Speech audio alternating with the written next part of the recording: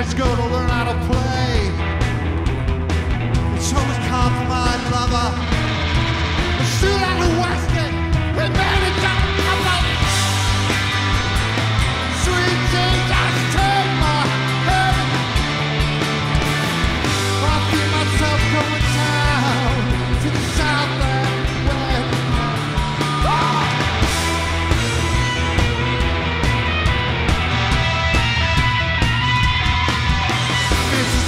Town called her hungry as we flew down the southern roads. I was skidding and a slipping and a sliding. I was yanked by the devil and death of the sweet Jesus, take my head in your hands. Beside me, I feel myself going down.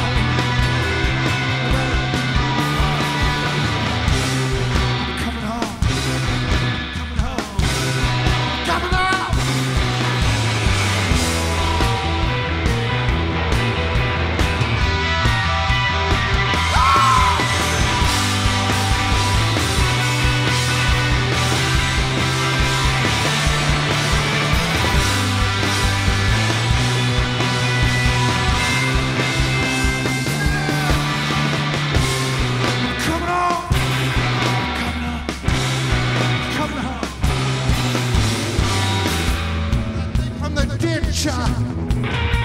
Run out of harm's way.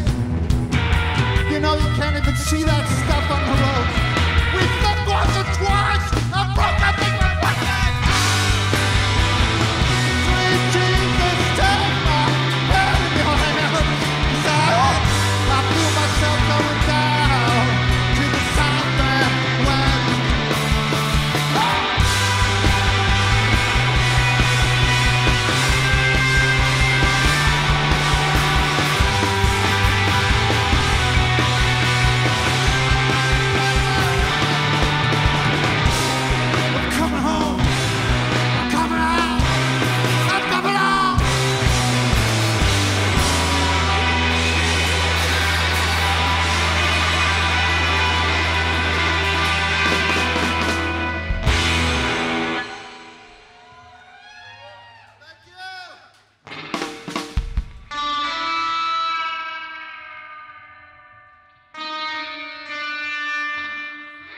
There's a song called Black Metal.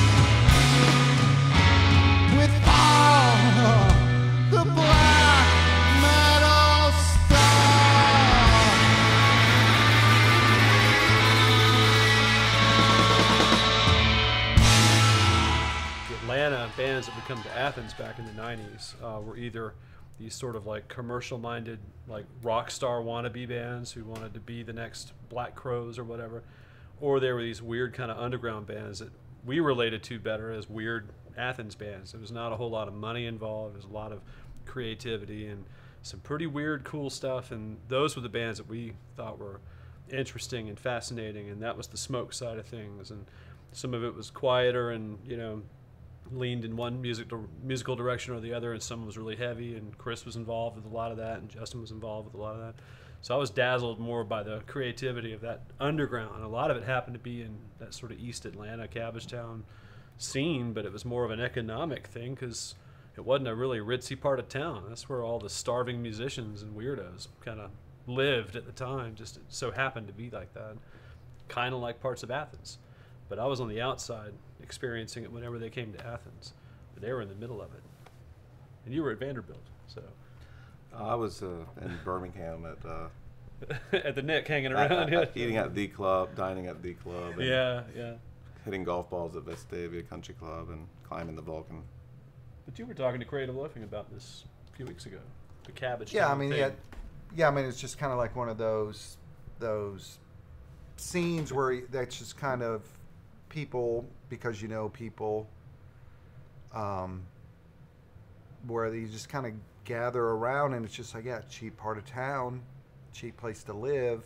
Yeah, it was a fertile time for everybody, and it was just youth, you know what I mean? And so, you know, some people moved on, some people kept playing in bands. Our band, you know, writing songs was really important to me.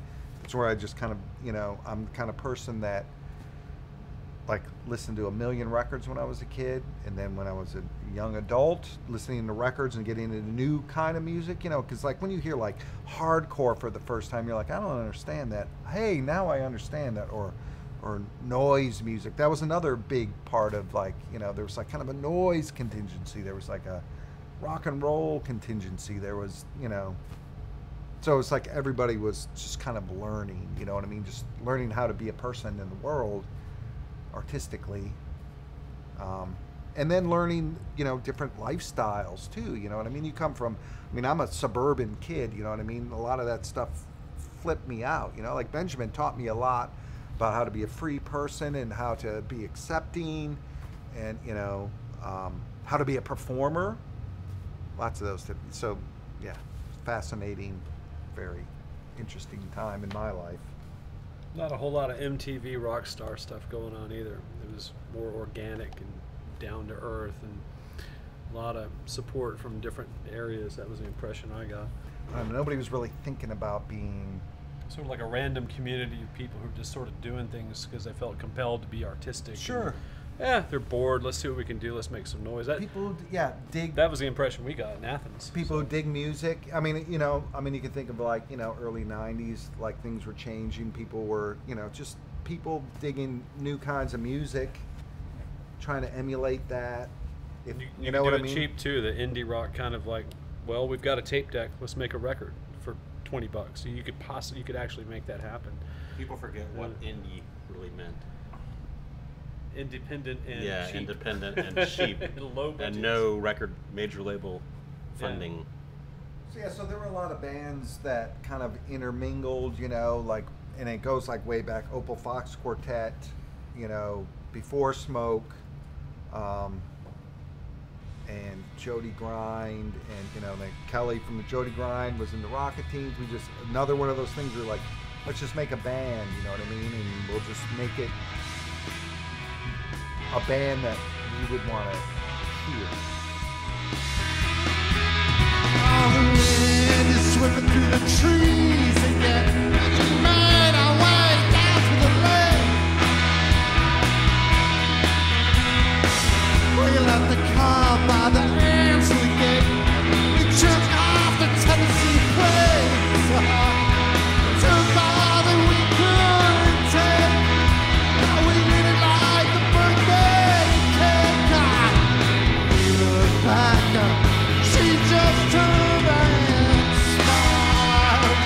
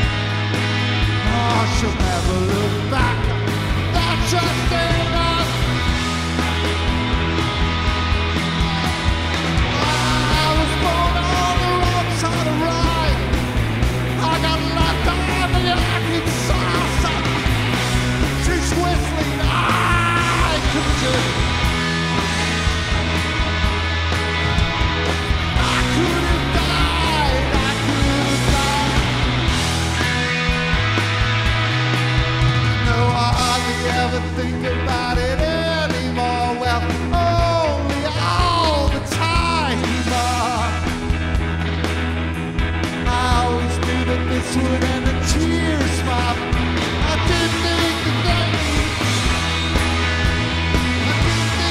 they'd be mine. I didn't think that they'd be mine. I look back, I just had to smile.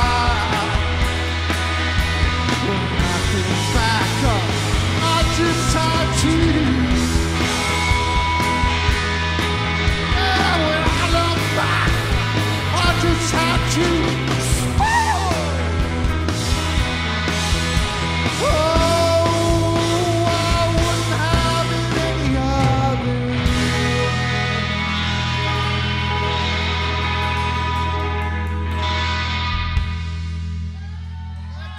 Thank you.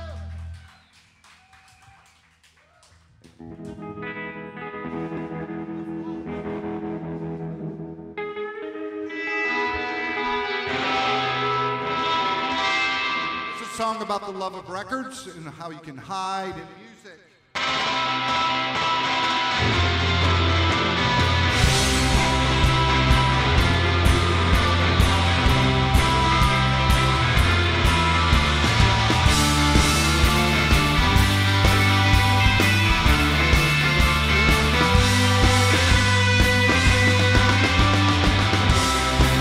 Run away from gorgeous noise. Sing hooray for the gorgeous boys. It's a sweet one. Oh, I'm in the rainy streets of Istanbul. I'm on the sunny side of the moon. And the trolls, oh, they're coming low. My headphones are mama. I'm lost in sound. I'll never ever ever be found. You were the one. Oh, you were the one. I'm in the place. I'm in the place. I'm in the rain. Fuck is ringing in my ears. Keep me safe from all my fears. Catch a spell from my hands, from my hands. Catch the wind, come on. I'm lost in sound. I'll never ever ever be found. You were the one. Oh, you were the one. I'm in a haze. I'm in a chase. I'm in a place. How many days? I'm out of phase. I'm out of phase. With the tablet on my tongue, or take me away to when I'm young. Or sing me away, side of shores, side of shore. I never get. I'm lost in sound. I'll never be found. You were the one. You were the one. Found my way home. Oh, you'll never be now. You were the one. I'm in the haze. I'm in the day. I'm out of phase. How many days? I need a home. I need a home.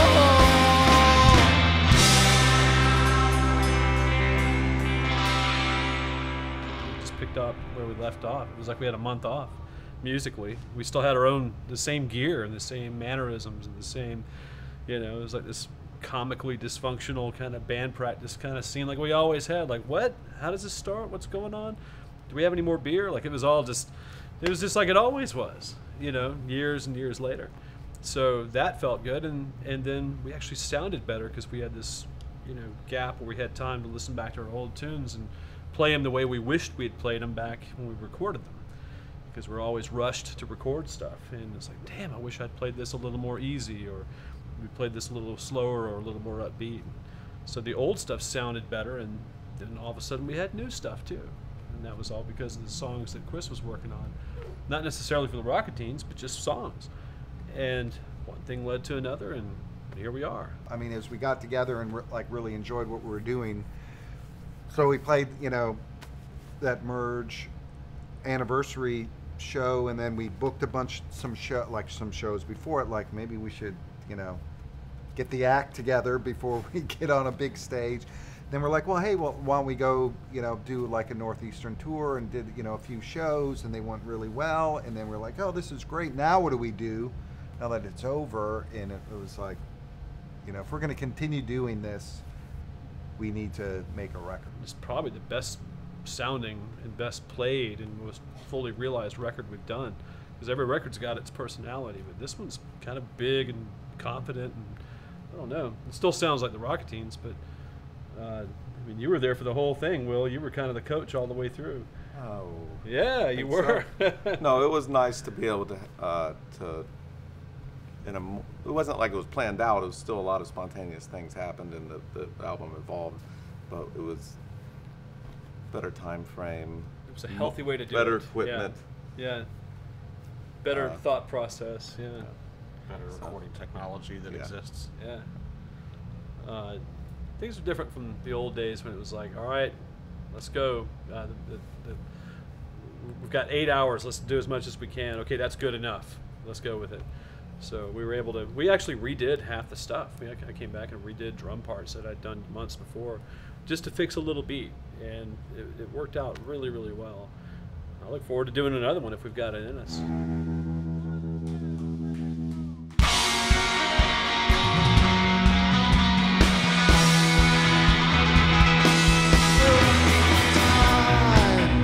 The stones let in the light. Bartholomew, won't you just get in line? You got another love outside.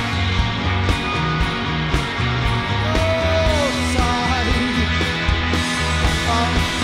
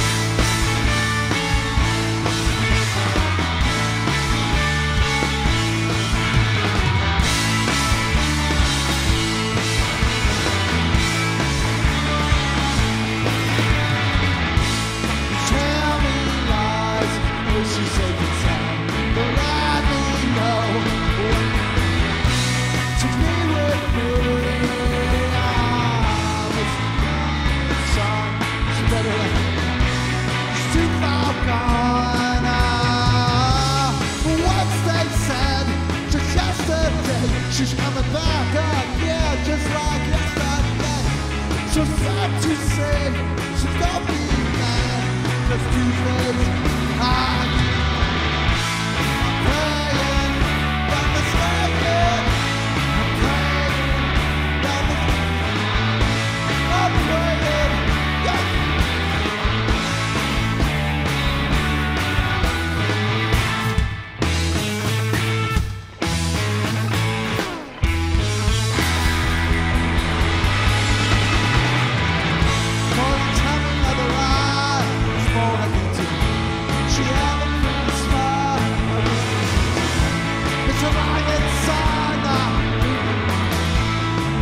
She sent her. I'm always been 6, but it's all rushed. Oh, she's all I've left. Wednesday said just yesterday she's coming back again, just like laughing twins. She's sad to say, so don't be mad. It's Tuesday night.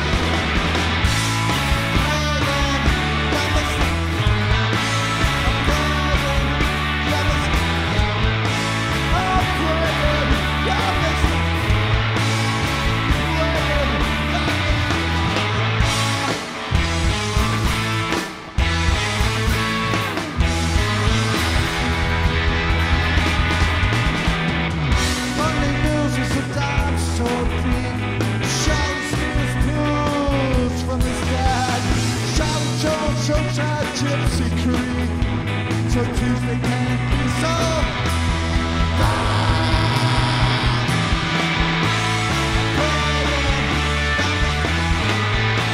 I'm praying, you're mistaken. I'm praying, you're mistaken.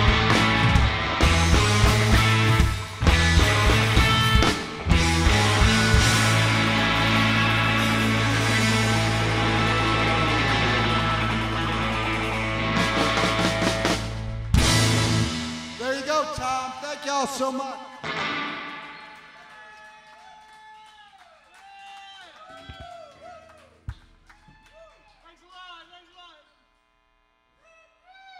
Ciao, ciao.